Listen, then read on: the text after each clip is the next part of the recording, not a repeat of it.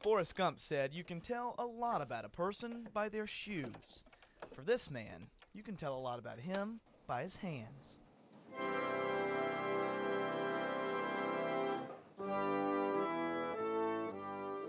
John Weaver has made a career with his hands, turning the keys of this century-old organ into a heavenly sound.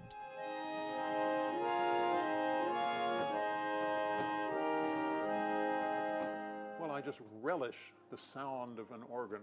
When I was about 3 years old, I was exposed to a very fine instrument.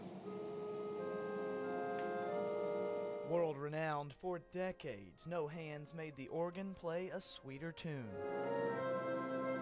In 2005, John left his job as the organist at the Madison Avenue Presbyterian Church in New York City. It's a great adventure. He'd already retired from his teaching positions at the Curtis Institute and Juilliard. A musician doesn't ever retire. Truer words never spoken. He and his wife, Mary Ann, left the bright lights for a small rail town you've probably never heard of. Welcome to Madison Junction.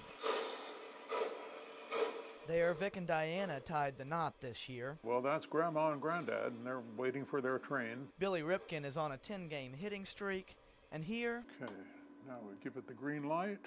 Is the man in charge. And we blow the whistle. From playing keys to flipping switches, John went from organist to conductor.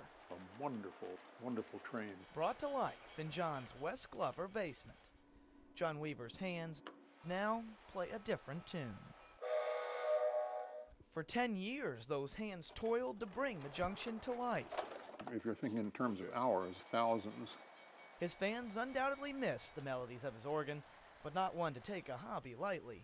John's become world-renowned in another area. Low-gauge railroading. They even made a magazine around his New York office layout. So what percentage of your office did that take up? Just about all of it. That's what I was going to say. You see, running these 11 diesels and 8 steam locomotives, Mary Ann still by his side, makes this retiree feel young again. But I remember going down to the depot, which was only a couple of blocks away from where we lived. A memory he's brought to life once more. And sit there and watch it to my heart's content.